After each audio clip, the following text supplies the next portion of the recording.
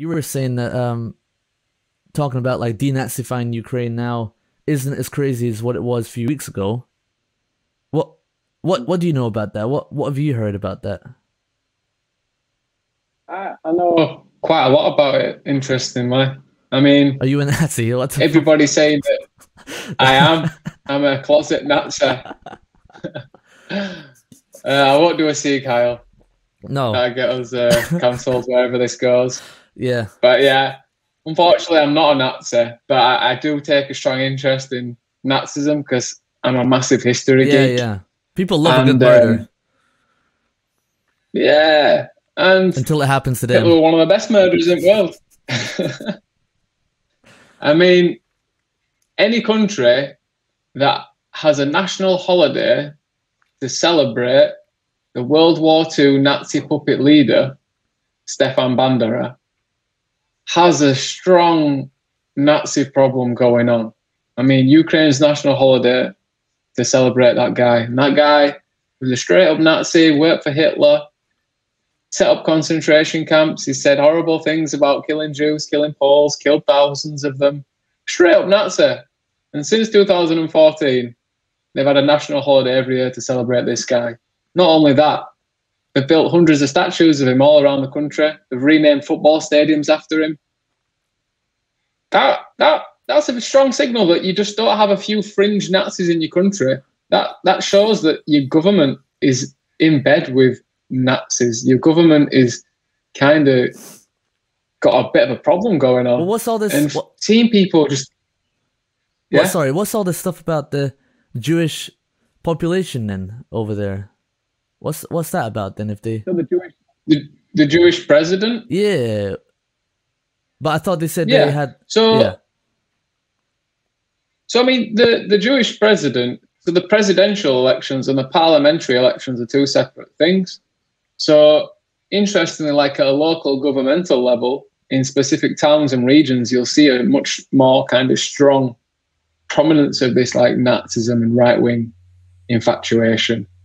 And I'd say the president is kind of like a bridge between this kind of right-wing fascist ideology within Ukraine and the more like liberal-leaning left. And interestingly, yeah, to see this relationship between Nazism and a Jewish leader is quite crazy. But what's really interesting is that when you think about what country in the world acts most like Nazis in the modern age, it actually is the Jewish state of Israel, which fucking hell really do act like Nazis in the way that they treat the Palestinians in Gaza. So things have been turned on the head a bit. And interestingly, Israel has a good relationship with Ukraine. right. It's really interesting. It's really interesting. Yeah, interesting is the word. Is the magic word of like yeah. I think you said clusterfuck, and that's the best way to describe it, man. Yeah, because we've had this going on for what 8 years now of the bombing sort of situation, right?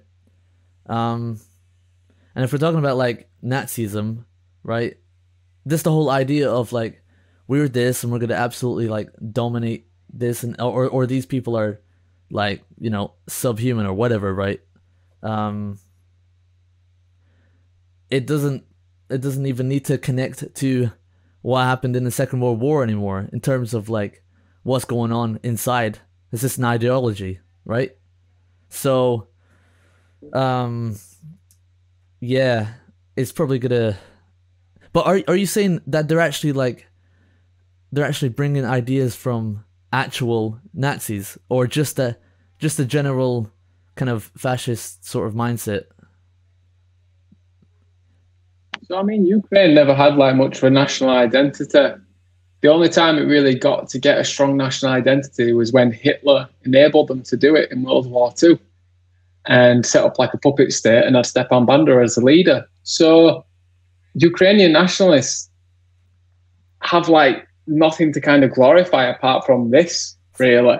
So it's kind of like, unfortunately, that's what they have to look up to. Yeah. And there is like Nazi insignia they use and stuff like that, but I feel like that's just kind of because that's all they've got really from the past. That's all the history that they've got. And there's so many parallels with Croatia, with the breakup of Yugoslavia in 1991, the same glorification of the Nazi puppets of the past, of the Ustasha regime, the ones that killed hundreds of thousands of Serbs, Gypsies, Jews in concentration camps. And even today, now in Croatia, you see these people being glorified. Yeah.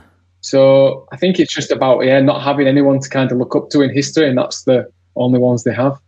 Yeah, pretty messed up. Do you still messed up, man? Do you still follow what happens in Serbia? Yeah, man. I got my finger on pulse in Eastern Europe. What are they thinking? What have they been thinking lately about all this stuff? So Serbia is the only country in Europe, apart from Belarus, which hasn't sanctioned Russia. Serbia is probably the only country in Europe where there's been demonstrations in support of Russia in the capital. Yeah, with the Z, with the Z going around, eh? Z, Russian flag. I mean, in Serbia, it's easy to support Russia because all you've got to do is turn the Serbian flag upside down and there you go, Russian flag. So it's like we're made to be allies. But a lot of our support, it isn't anything against the Ukrainian people at all. It's more to do with the fact that we were bombed by NATO and we've been part of this, we've been victims of this like geopolitical chess match. Yeah. NATO bombed us into submission and built the biggest NATO base in Europe in the Serbian region of Kosovo because they bombed us out of there. So we know what NATO are all about. We know what they want to do. So that's why we're so strongly opposed to the meddling that they've done, and we're just urging people to just have a bit more rationality when it comes to reacting to this. If you like this, you can check out other stuff, other videos on this channel, and future stuff that's going to happen. Get more long form, keep the short ones going. Yeah. Bye-bye.